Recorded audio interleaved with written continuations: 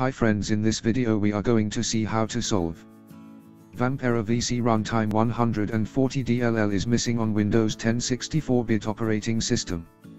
Here I downloaded recent version of WampServer and started to install.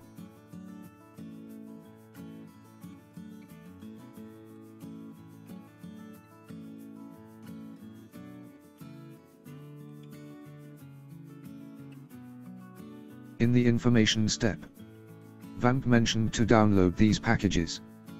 We have to just download all these packages. Here it has 8 links, and using these links we have to download 10 packages. After downloading 10 packages we have to install them. Even though this operating system is 64-bit, we have downloaded and installed 32-bit packages also.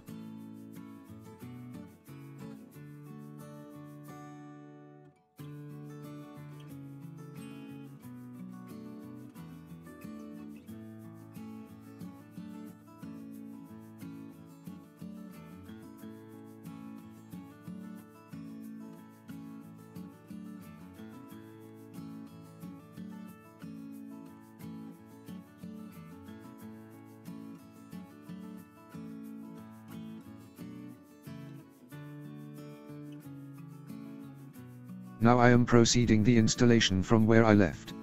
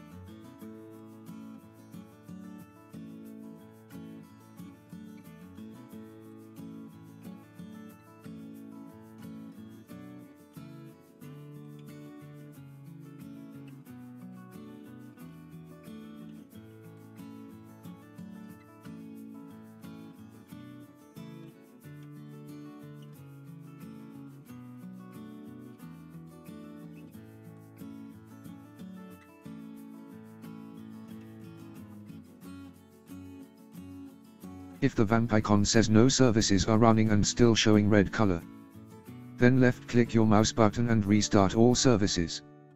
And finally all services will definitely run and the WAMP icon will be shown in green color.